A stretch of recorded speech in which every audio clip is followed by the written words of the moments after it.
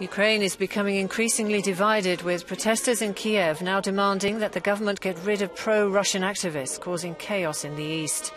The country's interim leaders have been roundly criticised by the Maidan crowd for not acting decisively in Donetsk and other cities where separatists have seized buildings. Ukrainian paratroopers have been seen taking part in military exercises near Slovyansk, one of several cities where a government ultimatum to hand over weapons was firmly ignored. But together with the belief that Russia is stirring up the unrest, pressure is increasing on the government.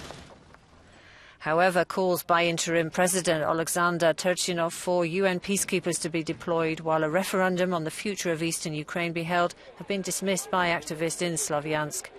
In Donetsk, those holed up in the administrative headquarters of the province, which forms the heartland of Ukraine's heavy industry, have sought Moscow's protection if they're attacked. A move which has upped the rhetoric between Washington and Moscow, while they both claim to want a diplomatic solution. Our reporter in Donetsk says the majority of the people in this area feel they are hostages to fortune. Almost all of the official buildings of the region are being occupied by an active and organised minority, while a silent majority seems to be living passively in parallel. In balia degli eventi. Sergio Cantone, Euronews, Donetsk.